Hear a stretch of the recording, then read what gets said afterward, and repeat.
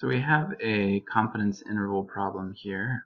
One of the key things to see is the type of confidence or the level of confidence we're going after and how that connects with the rest of the problem. So here we have a 90% confidence interval. And if we go to our table, we need to find the critical value here. So let's go to our T table.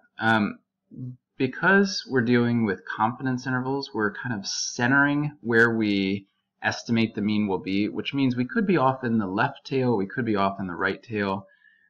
So we really want to get the area in two tails here. The area in two tails should be 1 minus this level, so 1 minus 0.90 would be 0.1. And then we need degrees of freedom, which would be 1 less than the sample size. So we have 14 here. That would give us 1.771 for our critical value. And we'll type that in real quickly here.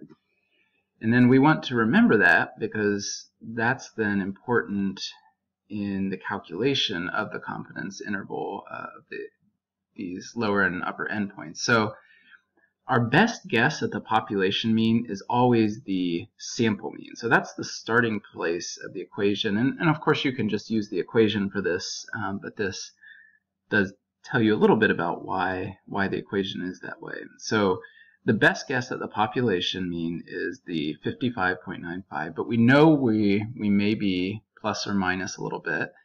And it turns out we want to go 1.771, that was the critical value we just found, times where are we here? The standard deviation divided by the square root of the sample size. So let's calculate that. So let's find here 18.89 divided by the square root of 14.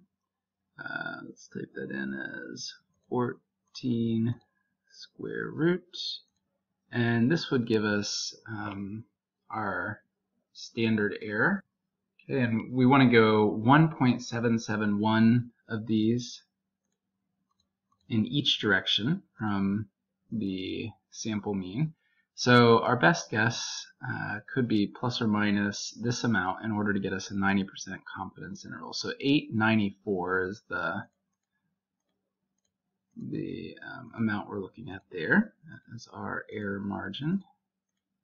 And we have 47.01. And then we'll just do the same thing again with plus. So we'll go 55.95. 55.95 plus 894, and that'll give us 64.89, and we'll submit that answer. So I think the most important thing here is to be able to interpret this then. We're really trying to get the average repair cost for VCRs and assume that it's roughly normal. We're 90% confident, based on this sample, if it's truly randomly selected, we're 90% confident that that average repair cost in general, not just for these 14, but for the entire population that these came from, is somewhere between $47.01 and $64.89.